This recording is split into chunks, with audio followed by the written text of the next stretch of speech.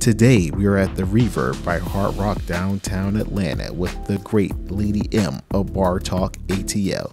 We will be giving our assessment of the two bars at the Reverb by Hard Rock Hotel. Now, let's go pour some drinks. This episode was brought to you by We Tip Hotels. We Tip Hotels allows you to give your employees a raise without you having to pay for it and without you having to pay payroll taxes for it. Give your employees the money that they deserve and let your guests tip them.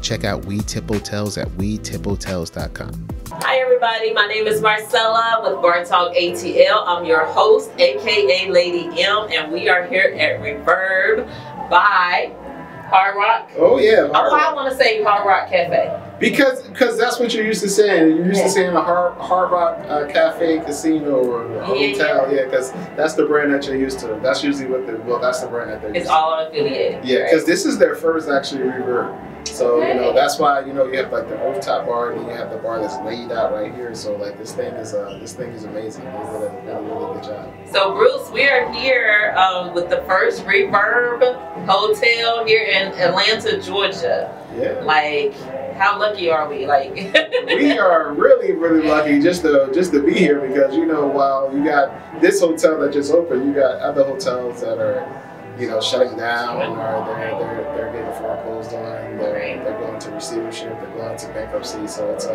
it's a little tough for a lot of hotels out there right now. We're excited about it. This hotel is so beautiful, and I love that you mentioned the rooftop.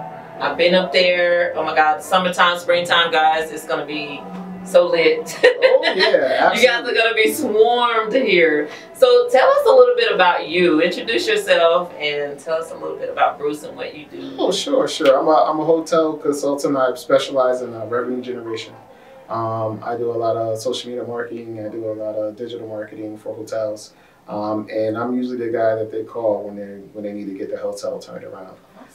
I started off at a Hyatt, and then from there, I actually used to live down here in Atlanta. Originally from New Jersey, moved down here to join IHG. I used to work for the IHG corporate office. Okay. And then after that, I just started bouncing around a little bit, and then one day I said, you know what, it's time to do it. I kept getting the calls. I would get these crazy calls. Yeah, so you're the man. You're the man to call when they need to get things spruced up around here. There you Bruce go. the Spruce. Bruce with the spruce. Okay, I got you. But well, you live here in Atlanta now? No, I live in Orlando, but I still have a lot of friends out here, so I come out here, probably every 3 months just to visit, see what's going on, and then I see a lot of new hotels opening up. So, right. I have a show called Hotel Management Do's and Don'ts, where we go into hotels and see, what are some of the problems from a management point of view, things that they're doing good, things they can do better on, and let the guests decide if this is a place where they're going to stay.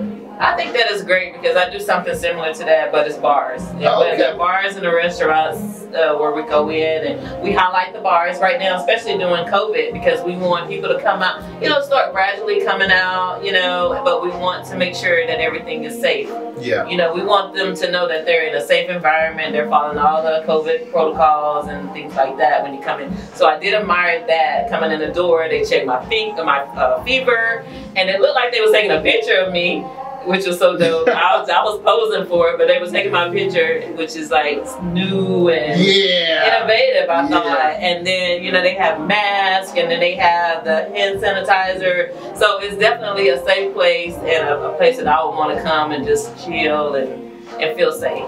Like I was actually surprised. Like they check it no matter how many times you come. Like even if you was already inside, they check you again. Yeah. Like I never seen it be that extreme. Sometimes they'd be like, yeah. See you, and they'd be like, "What? No, you get every time you go out, they come back in, they'll check you." And what's crazy is that I haven't seen that scanning device. Only time I've seen that was like maybe the corporate. This is my first time ever. Never seen it in a hotel. Wow. Throughout all of COVID. Wow. So they're taking it serious. Yeah, they're no joke. They're definitely going to be on top of the game in that one. Absolutely, and the hotel is beautiful. It's right across the street from the Mercedes-Benz, so that's exciting enough.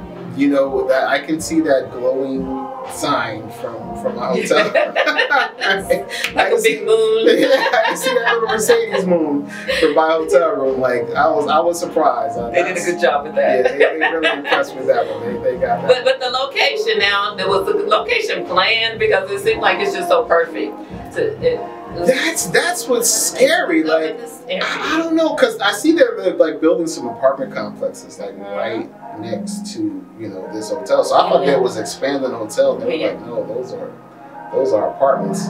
And I'm like, what? Yeah, this is gonna be really hot. So I know where I'm coming to spend my little summer evenings to wine and dine down. This is the spot, and we have some live performances going on. Yeah, in I think they do it. Is it every Friday or is it every Saturday that they do the live performance? It's my first time here, and I'm loving it. I was told they said it's like every Saturday at 7 o'clock they do they have live music, and I love the ambiance. I love how everything is like just neutral and smooth. It reminds me like being like in New York somewhere, or being somewhere. It's really warm and welcoming, and the staff appears to be very professional and on top of things, and I'm just loving the vibe. I only came through to check out some of the sites and see some of the performances, but I know this is going to be one of my hot spots. So. What I love the most is that the rooftop bar they have upstairs. Like, oh man, that is really nice. That is hot. Like just the design, the layout, how they have everything just moving and so smooth, and it's packed. It's packed up there, and it's so grown. It's like a grown atmosphere. Like the music that the DJ's playing, it takes me back to like, I ain't gonna tell my age, but it takes me back to the 80s, 90s kind of feel. I mean, just a little mix of everything. So I like that old school vibe that got going on. So tell us what's next for you. What's next on the? Well, right now, we just launched one of our older products, which is text messaging for hotels. Like leave a review, you want to upgrade where the front desk can communicate with the guests through text message. Our next product that we're launching is going to be called We Tip Hotels. And We Tip Hotels is going to allow you to leave a tip to the housekeeper, bar staff, doorman, bellman, whoever you want to leave a tip to. It goes right to the housekeeper or to the employee staff, and you can use your credit card.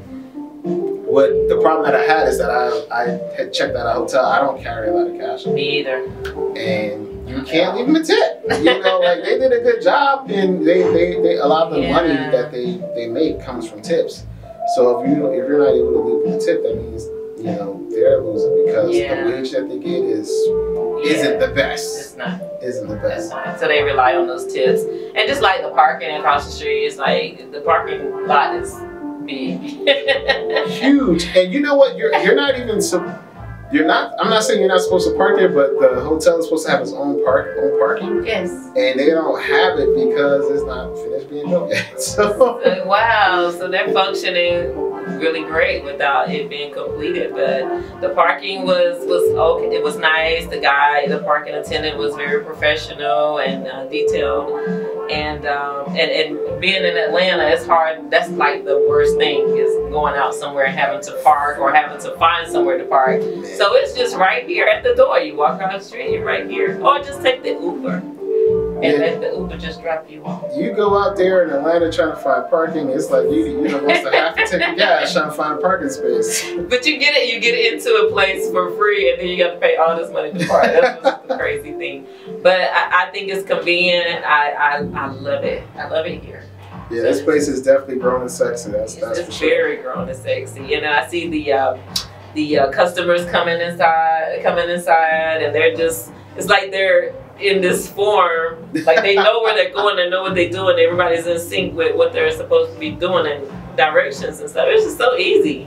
Yeah, this is definitely a great couples getaway where couples okay, we live in the suburbs, we're gonna go downtown, we're gonna enjoy ourselves, we ain't trying to worry about catching up with the right. Yes. So we just gonna get a room, do our thing, we're gonna party, and we're gonna go to sleep. Yeah, I was thinking about coming down and doing a staycation for my birthday. Oh yeah. I've done that many times. Got one of the bigger hotels downtown and just did a whole little staycation for my birthday. So this might be my spot. So this particular hotel, compared to all the other hotels that you of course shot as far as the bars and stuff, like which one do you feel like? But this was new and it's popping. So I say this might just be the hot spot right now. Because I done lived it up on my social media. You know, I done took everybody through a little tour and everybody's like, oh, where? Because I'm always like exploring. And with what I do with my show, I'm always looking to see where I want to do a show. You know, like that sexy ambiance has grown, and this is it. Yeah. I was really impressed because usually it's the general manager that like sets the stage as far as like, you know, the presence and ambiance. So, you know, he knows what he's doing. He knows. Yeah, he knows what he's doing. He's feeling that vibe. Oh yeah. Yeah. For sure. So yeah, I've been fortunate enough to meet some of those types of general managers who are owners who's looking for that sex appeal. Yeah. And who thinks about everybody, the kids, the family, and the grown and sexy all together. So it's kind of like everybody knows their place. So. For sure. For sure. Like I don't see too many like teeny boppers here. Like, no. You know, like, no. Everyone here, their money is mature. Money is very mature here. That is good. I like that. Yes, mature money here. Yeah, very grown, and I like that. So it's always good to have a place for the grown-ups to come and hang out and chill and relax and network. So I love to network. So this has been, so far I've met a lot of people. I've only been here with an hour. So. Really? Is that even an hour? Ooh. Well, Bruce, thank you so much for sitting down with me with Bar Talk ATL. Again, I'm your host, Marcella, aka Lady M, and Mr. Bruce here is doing his thing here in Atlanta. And how can someone follow you, or they needed to get in touch with you about their business? Sure. They can go on my my YouTube channel, Hotel Guest Management. Right now we're shooting season 2 of Hotel Management Do's and Don'ts.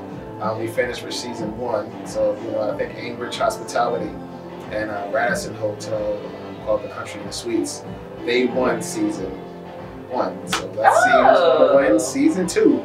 This hotel right here. You got my vote right here. You got my vote right here. Reverb by Hard Rock. That's it. That's and it. I didn't say cafe that time. No, yeah, that's it. Thank you guys for watching. Peace and blessings.